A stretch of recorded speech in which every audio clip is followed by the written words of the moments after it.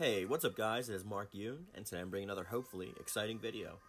So what I got for you today is another continuation of the lore for this week, and the character that we are discussing today is none other than Talim. So we are going to just jump right into her, and I'll save my thoughts for the end. The West's attempt at colonizing the islands of Southeast Asia brought with it conflict. In the mountainous region of the one particular island was a small village called the Village of the Wind. Talim was born into the family of shaman, and was raised as the last priestess of the winds in accordance with her family's beliefs. One day, a foreigner brought to the village a fragment of metal, a fragment of Soul Edge itself. Talim was immediately sensed by how dangerous and vowed to return the shard to where it belonged. However, her fellow villagers were against her decision, because it would result in the last priest of the winds losing her innocence. As such, Talim felt she had to prove herself to those around her. The idyllic lifestyle of the Village of the Wind deity was threatened by a fragment of the bearer of bad fortune, Soul Edge. The village was more puzzled than scared, however, threatened by what they were most more by their influence of the West. In an increasingly tumultuous world, Talim was still able to perform her duties well, and proved herself capable of carving her own path as the last priestess of the winds. She promised her grandmother, Kalana, known as the eldest one, that they would meet again, and left her island on a journey. The wind travels the world, and wherever Talim went, its gentle caress would soothe her soul. As to the previous installments, Talim is strikingly meek, innocent, kind, moderate, and nice in contrast to the rest of the Soul series cast, often attempting to dissuade opponents from fighting, and constantly showing mercy to her defeated enemies. Her comments often reveal self-doubt and worry. She is also special in that she can hear the sound of the wind and sense evil. The Southeast Asian fighting style that uses two elbows blades to perform quick combinations originating from a sword dance dedicated to the spirits of the wind. This style's graceful jumps and whirls make dodging attacks a breeze. The cyclonic wind charmer can initiate a combo.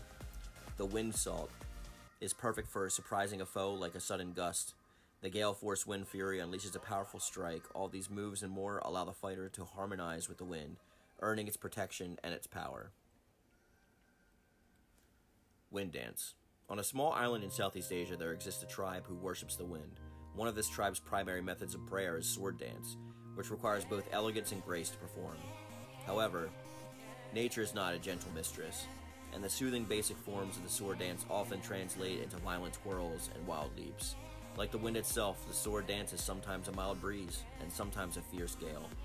The wind is both ceaseless and formless, and its worshippers believe that the continual motion during prayer can bring you closer to it. A true master is considered to be one who can lose themselves entirely in the dance. The tribe believes that those who have become one with the wind, and that this is the highest form of worship.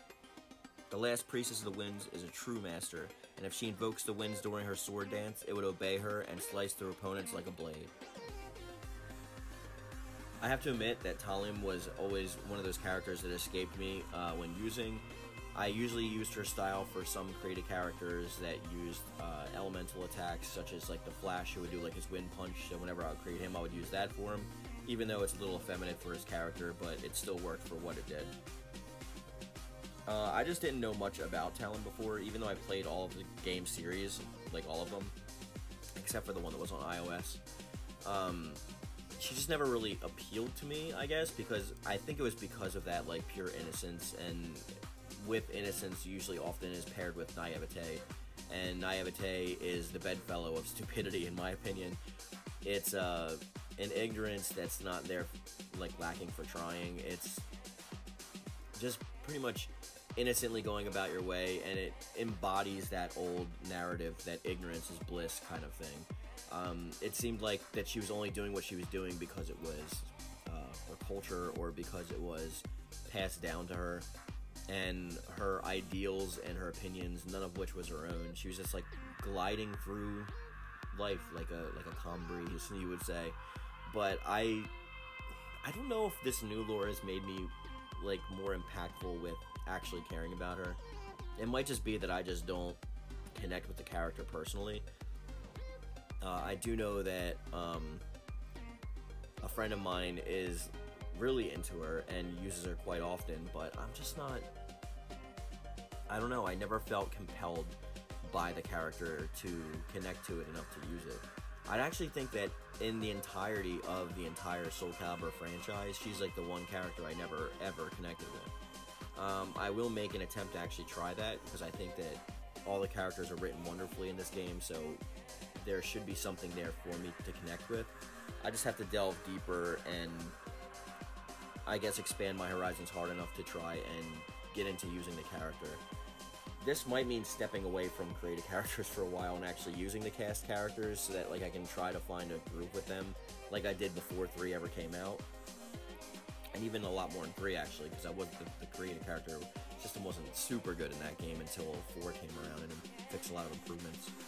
But I don't know, I don't really have much to say at it because like I never really connected too much to the character, but that's her lore in the new timeline. So any old thoughts are always appreciated in the comment section down below. And I have a quest for you guys. I want you guys to describe and tell me in the comments why I should like Talim, or more so, give me some reasons why you connect with her, and maybe I can connect with those reasonings through your own experiences. Any and all thoughts are always welcome in the comment section down below, and that's where we're going to end today's video. And as always, guys, thank you, and thank you. Hey, what's up guys? Have you always wanted some sweet Mark Yoon merch? Maybe a thick U shirt, maybe a shirt from Squirt, maybe my pretty face with my logo all over your body, or a throw pillow, or blanket, or anything? Well, you're in luck, because I just launched my merch store and it is going to be available on Redbubble, and you will find a link to it in my description box down below. It's got a lot of quality content and a lot of good stuff for you to pick up so you can show your support for the channel and just rep Mark Yoon. Alright guys, as always, thick U.